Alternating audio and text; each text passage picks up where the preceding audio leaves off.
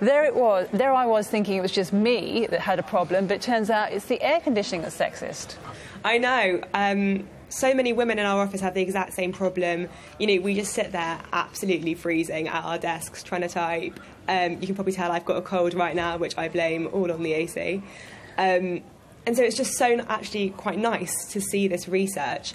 It's just such a relief to know that there's actually proof that this is happening, that women, you know, do feel the cold more than men, and that the AC in offices is normally regulated more for a male's temperature than a woman's.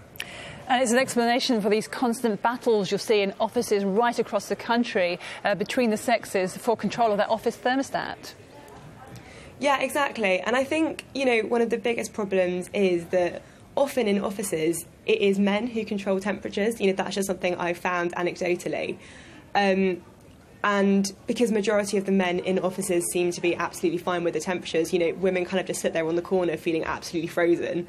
And, you know, often, like, actually nothing's being done to help them. And, you know, it might sound like a bit of a silly, light-hearted issue, but actually it's really uncomfortable being freezing at your desk every day. Take it from me.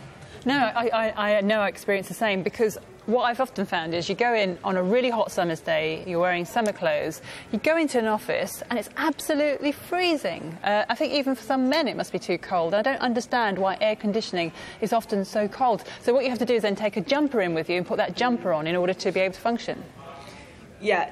Honestly, I think so many women listening now are going to just be nodding their heads thinking, yes, that is exactly my reality. You know, we joke at work that we actually can't dress fashionably anymore for summer because you actually just can't go in sandals. You can't go in a summer dress because you're going to have to put on the jumper or the emergency cardigan.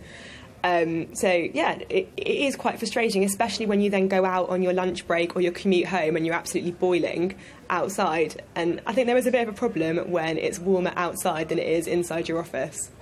So what's the solution then? Because we can't have men overheating in the offices, can we?